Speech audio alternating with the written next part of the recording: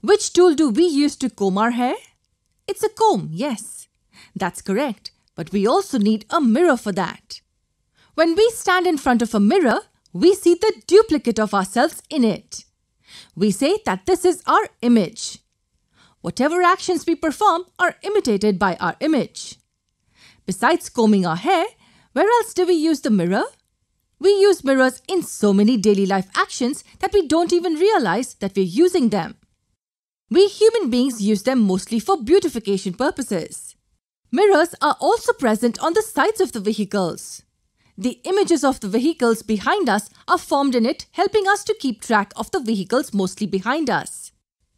Mirrors are also used in some types of telescopes, solar heaters, and headlights of vehicles. Do you know that there are types of mirrors?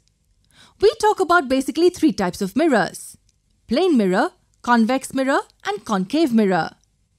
What do these names mean? Well, a plane mirror is pretty obvious. It forms a single plane.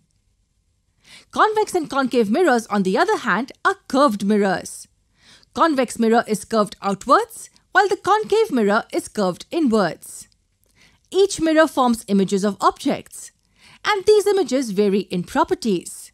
For instance, here you can see that the image formed by a concave mirror is larger than the size of the object, while the image formed by a convex mirror is smaller than the object. Size of the image and the object are the same in the case of a plane mirror. But don't worry, we're not going to get any deeper into that right now. How is the image formed in a plane mirror? The answer is light. When we stand in front of a mirror, we see our image. Will we be able to see our image in the dark? Not really. We would need light for that. We will discuss this point in greater detail in our next video.